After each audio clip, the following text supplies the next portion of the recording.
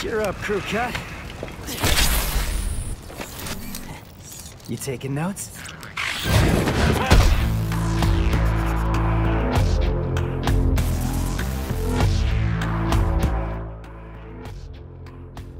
In one of my previous tutorials, I briefly talked about how to move with your attacks. Moving with your attacks in this tutorial basically taught you how to use Dante's moves and learned how to switch through his styles and weapons. However, I really didn't go over a lot of examples of what you can do with your attacks, so in this video I'll be covering all of what you need to know and how to incorporate this movement in your gameplay. For the average person that usually picks up and plays DMC, they will most likely just run where they need to go, whether it be to the next mission or the next checkpoint or even the next enemy. But for a seasoned DMC player, traversing with their character's attacks is just a way for them to move around. They'll always use a lot of different skills just to get to point A to point B, and sometimes these moves can be very beneficial if we're trying to avoid enemy attacks. When you apply your character's move list as movement options to maneuver around the battlefield and around enemies, you become a lot more versatile compared to just running and jumping. Some moves can also keep you in the air a lot longer too, which is great for manipulating your airtime. And when you use jump canceling in conjunction with movement, you can refresh your resources on the fly and continue to stay mobile in the air. Unfortunately for Virgil, whiffing attacks usually decreases his concentration gauge, so if you don't care about using concentration gauge at all, feel free to incorporate stuff such as using Starfall to attack away from the enemy. In order to get a good sense of what your moves can do, try experimenting with your character's kit. V's kit revolves around using summons and Gambit to move around, and he can also summon Nightmare to teleport onto his back as a quick getaway option. As for Nero, he relies heavily on Caliber, Payline, Streak, Shuffle, Hardway, and GP01 to keep himself mobile. As for Virgil, he doesn't have a lot of movement options, but he makes up for it for his Air Trick, Starfall, Air Stinger, and Rapid Slash. And last, for Dante, he has a whole plethora of moves to choose from, such as Flint Wheel, Air Trick, Down Trick, cut-in variations for Gunstinger,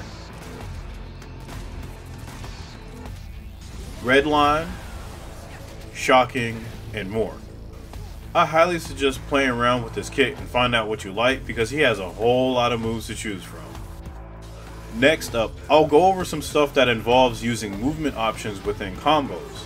But before that, I will say that a lot of information in this next part could be considered subjective in this video, so it's entirely up to you if you want to take anything away from this portion of the tutorial.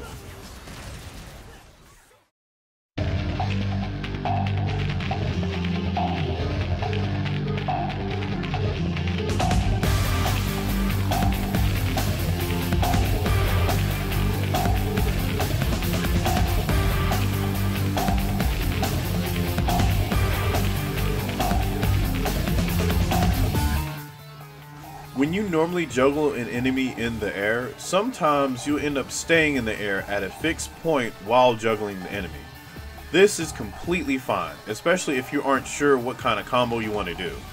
But if you wish to spice up your gameplay, adding movement not only can help you build knowledge of your character, but it can further improve the look of your gameplay. Using moves like Caliber, Skystar, or Air Stinger can give the sense of progression or flow within your combos, and when combined with manipulating the enemy in various directions, such as knocking them up, away, or down, it can help improve your gameplay even more. Now, I'm going to go over some examples. For a starting point, here is a basic combo with Nero.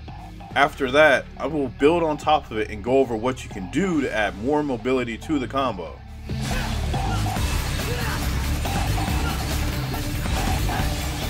Okay, for this combo, it was pretty decent, but instead of continuing with Aerial Rave, I'm going to add in Caliber and use GP01 to move back to the ground and follow up with Hardway underneath the enemy.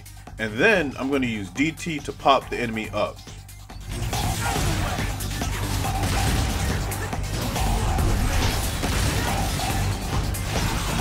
Okay, so as of now, I like the beginning portion of what I have, but I don't quite like using DT since it didn't add that much to what I'm doing. But I still want to keep the knockaway effect, and for that, I'm going to add in breakaway, use some movement with punchline attack, and then finish it up with a buster grab.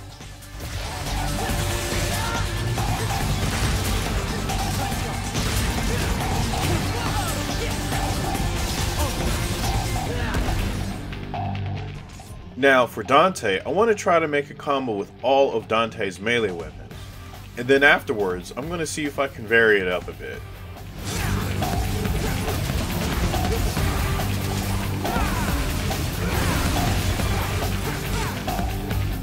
Okay, this wasn't that bad, but I want to add more movement with Skystar and down trick into a setup with Thunderclap and Cavalier, all while still using each double arm in order.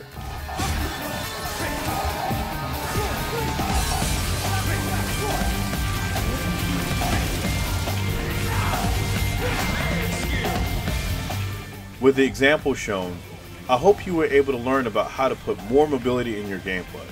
And keep in mind that you don't have to do a lot of fancy movement if you don't want to. There are plenty of other things that you can do without it. Just do what you find to be fun, and that's all that really matters. With that being said, thank you for watching this tutorial. For the next part, I'm going to expand upon movement options, but with using mods for DMC5 on the PC version. And the mechanics that I'll be talking about will be inertia and reversals.